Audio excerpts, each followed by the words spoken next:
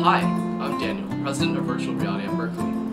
VR at Berkeley is a student group at UC Berkeley that helps undergrads work on virtual reality research projects, increases access to VR equipment for students at Berkeley, and provides opportunities for the campus community to experience the wonders of this developing field. We started in spring of 2015 as a group of students interested in the applications of VR and its potential for both research and fun. We soon found an advisor in Dr. Alan Yang in the Berkeley Robotics Lab and organized several teams of undergrads working on research and development with academic advisors.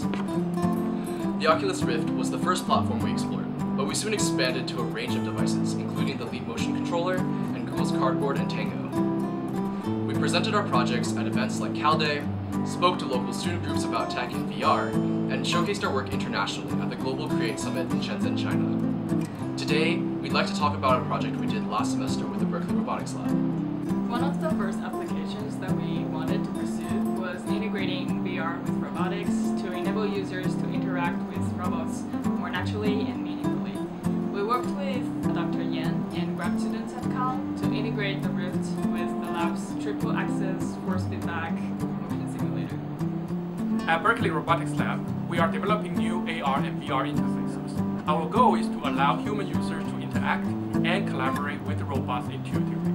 For this project, we provided a state-of-the-art indoor car simulator platform. The platform is capable of continuous rotation in 360 degrees and extra degrees of freedom to pitch, roll, and heave. However, relying only on its frontal monitors, the driver could not look around from the cabin in complex driving scenarios. We believe a fully immersive VR system can address this problem effectively and efficiently.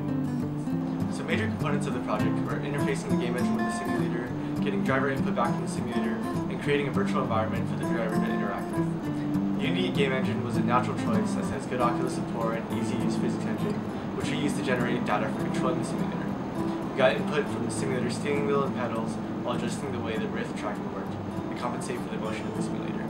The Unity editor also allowed us to rapidly iterate through multiple terrains and environments.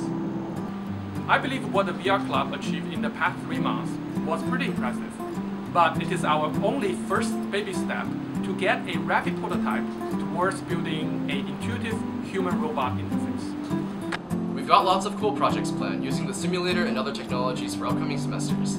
Check us out online at vr.berkeley.edu.